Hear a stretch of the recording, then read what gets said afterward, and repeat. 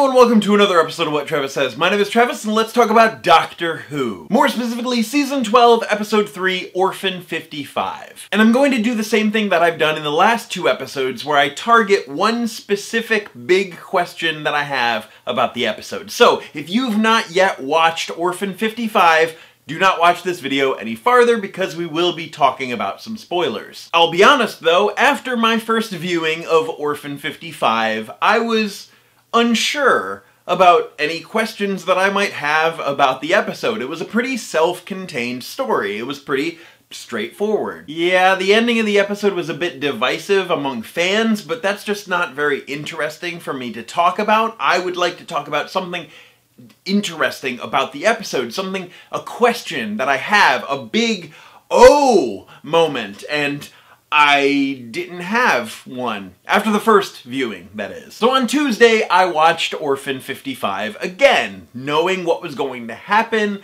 watching for any clues, any hints about something that might happen in the future, and yet again, I got nothing. There was not really any big question that I was left with. Because Spyfall Part 1 and 2 set up this whole Gallifrey is now destroyed storyline, and the Doctor needs to fix things, needs to figure out what the Time Lords of old were hiding, what the Timeless Child is. There were just so many questions from Spyfall 1 and 2, and not really any questions from Orphan 55. So why the disconnect? So then when I rewatched the episode again for a third time last night, I went in with that mindset.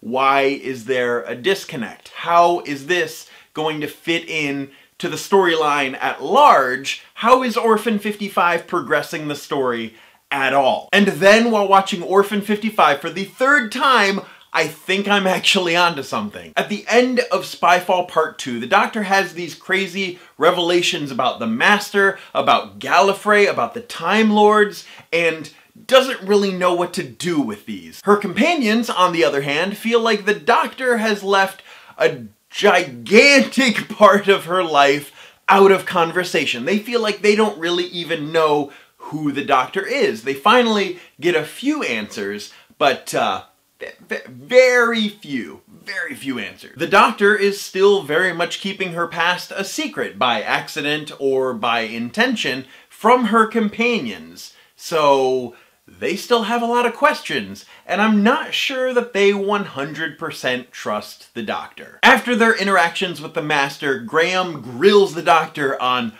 who exactly she is, just any information at all, and she lets a little bit out, but it pales in comparison to what the Master had offered to show Graham. When the Master was pretending to be O, he offered to show Graham files and files on the Doctor, everything that he had gathered up together in order to learn more about the Doctor. Now, obviously, the Master knows way more about the Doctor than he was letting on, but I'm sure he still has a gigantic encyclopedia library compendium filled with information about his fellow Time Lord. And O's files on the Doctor are in his cabin, which ended up being the Master's TARDIS. A TARDIS that we have no idea where it even is. So already in episode 2, they were sowing the seeds of mistrust for the Doctor, and then in Orphan 55, they took it a step further. At the very beginning of Orphan 55, Team TARDIS arrives at the Tranquility Spa, and sort of each goes their separate way, leaving the Doctor. Nobody really cares to hang out with the Doctor. They just get to a new place and they're like, alright, peace out, I'm gonna do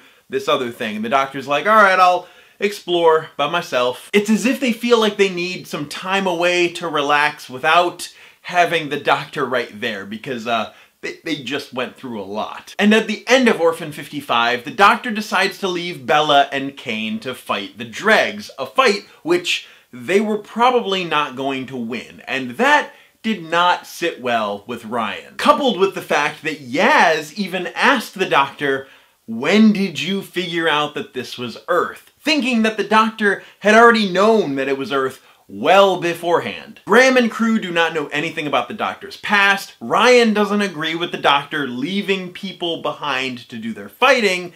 and Yaz is unsure about the Doctor's trustworthiness. When I first watched the episode Orphan 55, I thought that it was such a well-contained story that I didn't really have any questions going forward, except how does this progress the story? But it does take steps forward in that the companions are starting to not completely trust the Doctor. The companions don't really agree with the Doctor's methodology. The Doctor is looked at as someone who isn't being entirely honest on purpose, which may possibly turn some of Team TARDIS against the Doctor in some way. Maybe in a future episode, one of the companions will side with the villain, believing that the villain has the best idea and that the Doctor shouldn't be a danger out there doing whatever she wants willy-nilly. Or that the Timeless Child revelation will come out and that will be the final nail in the coffin for the companions to not trust the Doctor, even if it's something that's